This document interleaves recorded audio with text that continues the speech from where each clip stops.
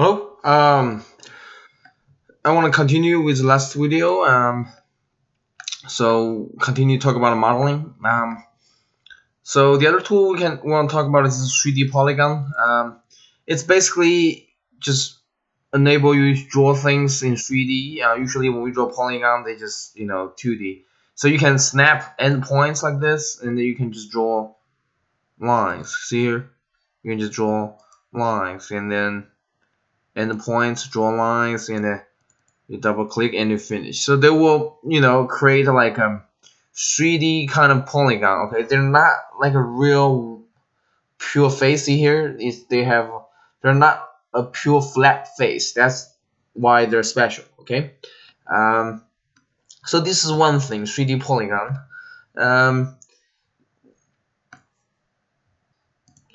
Then the other thing I just want to really quick just do to draw like a curve, NURB. See here, I draw one, and I draw another one, and then I just double click, just make sure there's 3D a little bit. So okay, I have, make sure this is 3D, 3D. Okay, so good. So once this is done, I just quickly create a NURB service. I use the loft tool. I click this one, click that one, click OK, preview, good. So I have a loft service. Then let's just randomly maybe just copy them. What you can do, you just hit Alt. Actually, hit Control, hold Control, and then you can drag them. So what I want to do is I can go to the top view, and I can just draw lines. Sorry, I just go to top view. For example, I can just draw. Like whatever polygons down here. Once I draw it, I don't want to show you. I go to the right one. So here you see here it was here, and then we have the tool called project. This is really good. So this enable us to draw things in 2D, but we can make them 3D. See here, they projected here. Okay, so this is a good projection. What they do is they create a group, so you just ungroup it, then they will automatically separate them. Okay, so basically that's what it was. However, one thing I do want to mention about this project tool is the direction of projection is based on your views. Okay, that's pretty interesting. For example, like here, I view it here. If I, this circle is totally underneath the surface. But if I click project, I click project, I click this. See, it only show up a little bit. Okay, so if you want a pure projection, you have to go to top plan. Okay, which means you click this one and you click this one, and then boom, they project in the right way. Okay, so here, then they're projecting in the right way. Okay, so just make sure that's right. And also, all the projection tool, they have 3 mode. Okay, you can read them and look at what's the difference. It's pretty easy. Then the next tool I want to introduce is the shell. I think that's a pretty important one, at least for me, because sometimes we just draw surface, right? We just draw, for example, this is just one piece of surface. What if I need the thickness on this?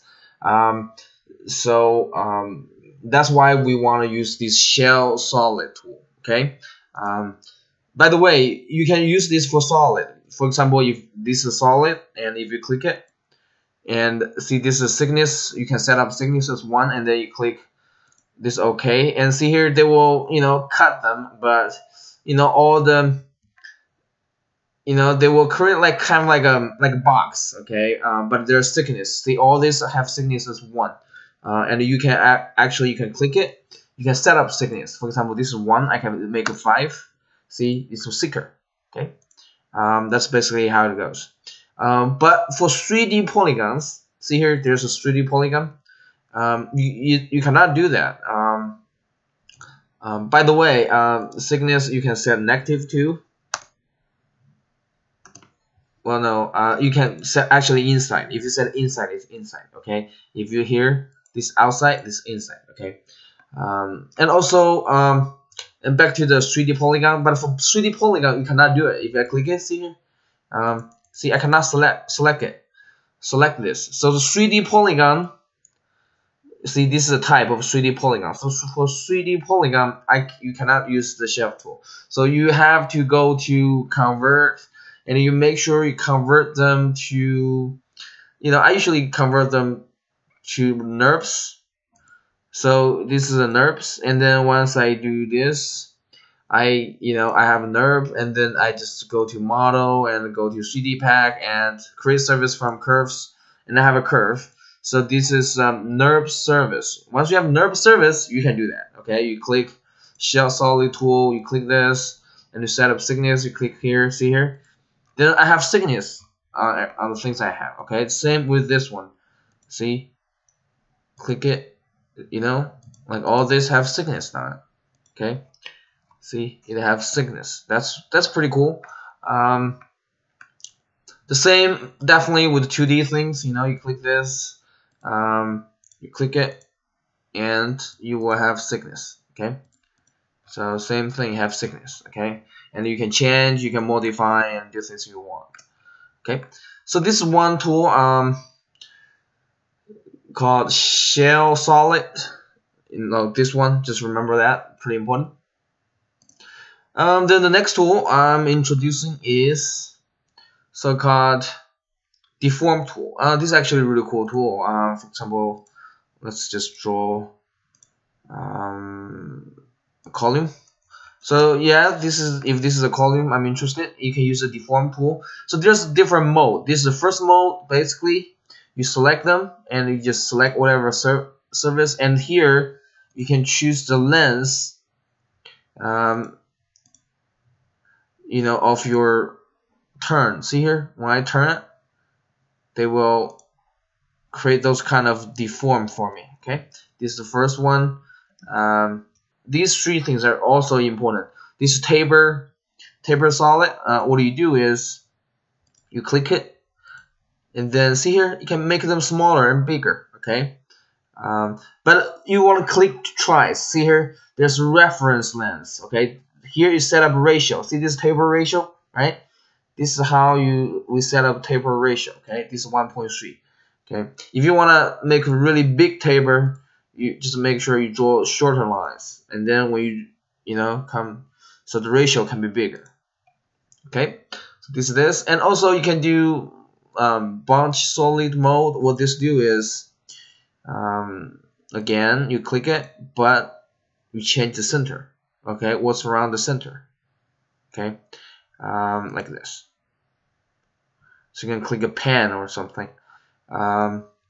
So this is this. Well, let me just do it again. And deform. So the other tool bend. Similar. You click it.